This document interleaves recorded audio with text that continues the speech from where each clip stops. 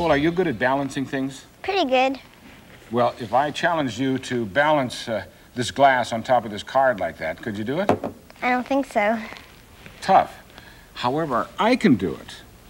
And before you leave, I'll show you how you can do it. First of all, I'll just show you that I can do it.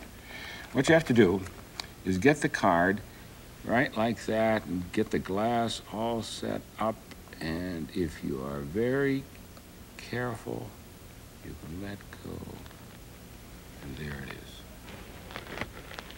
There has to be a trick to that, because it would be awfully hard to balance the glass right in the middle of the card because the card is so thin. Right. So you know there's a trick of some kind. Right. Well, have you heard the expression, there's a joker hidden somewhere? Right. Yeah, well, that's why I've got a joker hidden somewhere. That's the secret of how to do the trick. See, what you do is you take an ordinary playing card like this one. Mm-hmm. Looks like an ordinary playing card in the back, but it isn't. Look, there's the joker hidden.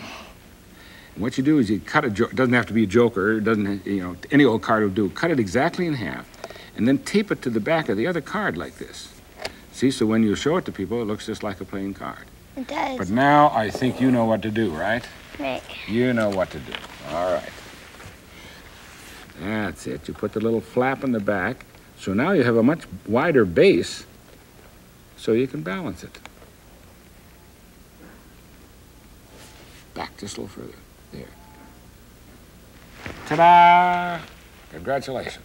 Thank you. Who are you going to pull this one on? My dad. Okay, good luck.